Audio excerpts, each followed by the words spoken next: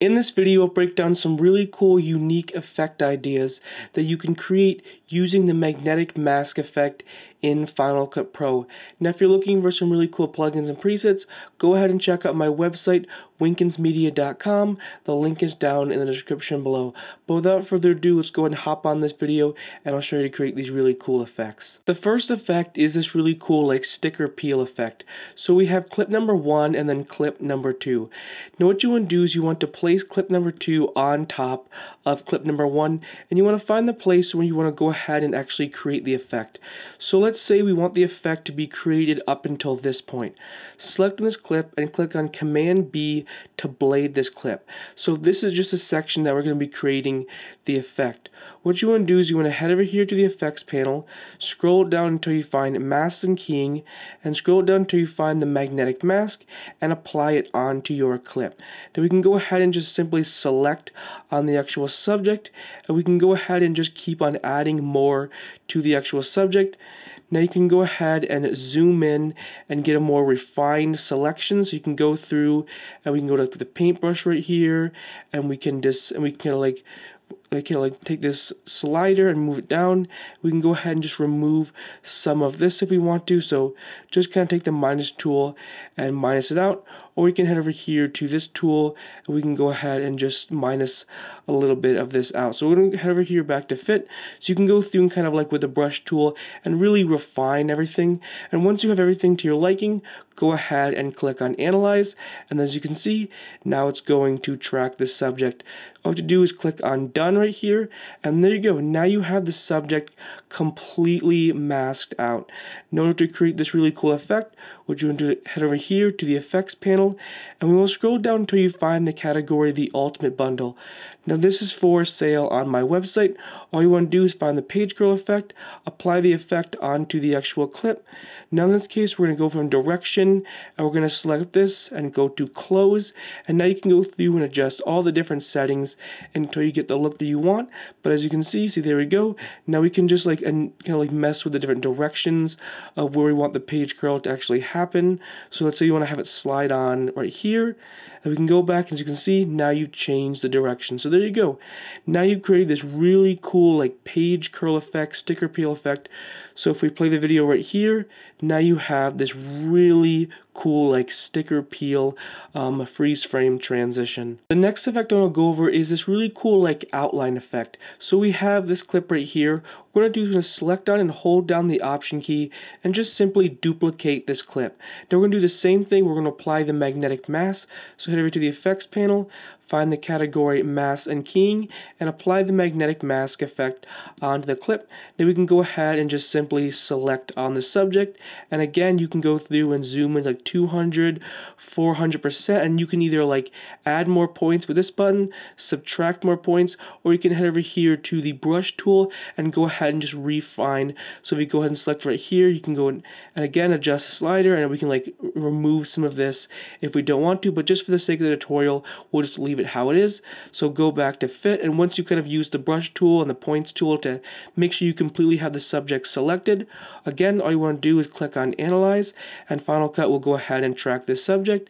And now we can go ahead and just click on Done, and now we can go ahead and just disable the bottom clip, and as you can see, the subject is completely cut out. So it's just really quick and really easy. Now we can go ahead and just enable the bottom clip. Now what we can do is we can select on this. We can go ahead and click on right click, hide magnetic mask editor. We can go ahead and just simply duplicate the cutout. Now on the cutout, what you want to do is head over here to the effects panel and again go to the ultimate bundle. Now what you want to do is you want to either apply the outer glow effect or you want to apply the stroke effect. So if we apply the stroke effect right here onto this clip, as you can see, now you have an outline around the subject. So we can go ahead and increase the width. We can go ahead and adjust the color. So as you can see, now you have this really cool outline around the subject. Now if you want to kind of do what I did in the intro, we can go ahead and kind of just adjust a whole bunch of different settings. So we can go ahead over to offset. So we place a keyframe on offset and then go forward to forever where you want it.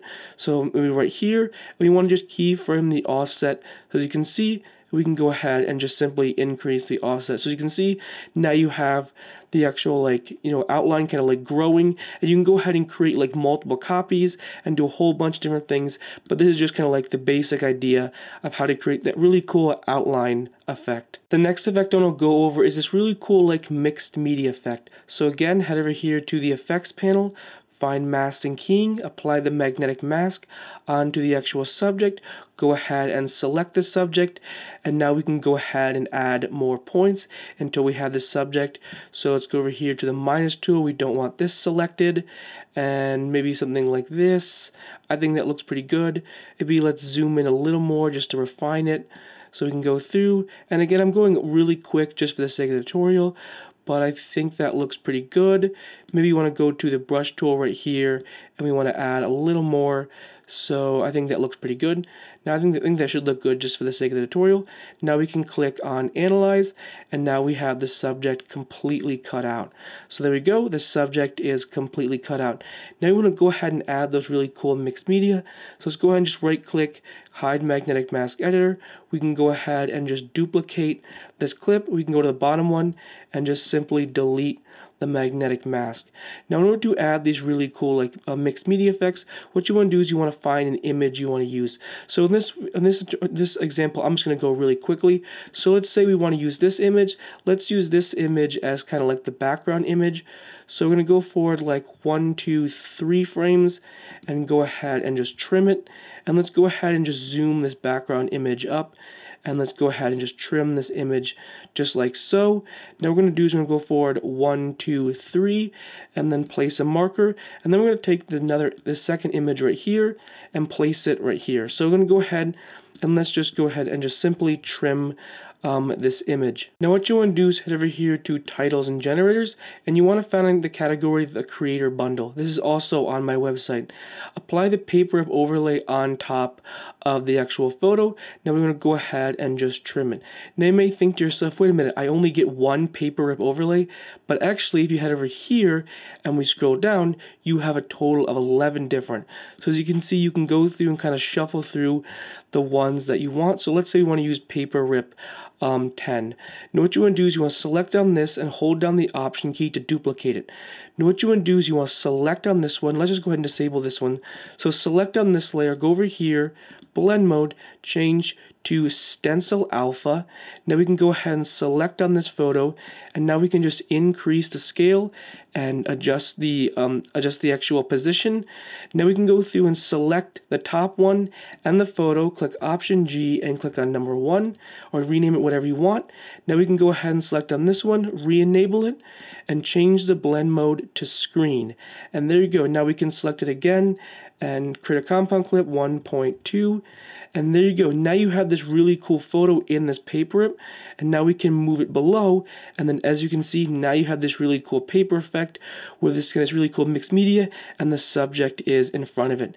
Now you can go ahead and just take those steps and just keep repeating it to create as many paper rip overlays as you want. Now the next effect I want to go over is using these really cool transitions in tandem with the magnetic mask.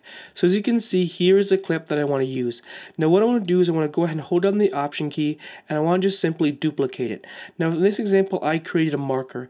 So what I basically did was I skipped forward 15 frames.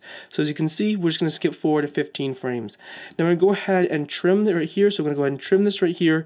Now you want to make sure that this clip, this section right here ends exactly right here. So basically we're just going to take this section and cut it out. So we're going to go ahead and move this over here, and basically now we have to trim this part. So it's going to be this section right here. That's how we created the marker. So go ahead and trim it. So that way this completely lines up. I know that might be a little confusing, but if you see right here, now the clip completely lines up. Now what we want to do is we want to select on this clip, head over here to the mask and keying, apply the magnetic mask, and go ahead and just simply select on the subject. And we can go ahead, and there we go. Now again, you can go through and adjust it to fine tune it. We'll go ahead and for the sake of the tutorial, we'll just leave it how it is, and then click on Analyze, and now we have the subject track tracked, click on done, and there you go. Now you have the subject completely cut out. We can go ahead and just hide the magnetic mask editor. Now we can go ahead and apply a transition. So head over here, and let's say we want to apply from my Essential Transitions V2 Ink Bleed 3. So let's apply the ink bleed onto this actual clip right here. Now we can go ahead and delete the end transition, and we can select the start, and we can go ahead and just adjust the duration. So now, as you can see, you have this really cool like ink effect. See where the subject kind of just slowly like fades on, and because we lined up the clips correctly, as you can see it plays out perfectly fine. So if we play right here, now you have this really cool transition. Anyways, hopefully you enjoyed this video. Hopefully you found it helpful and informative. If you enjoy these types of videos, make sure to go ahead and hit that subscribe button. Again, if you're looking for some really cool Final Cut Pro plugins, go ahead and check out my website, winkensmedia.com. Link is down in the description below. Anyways, I'll see you in the next one. Peace.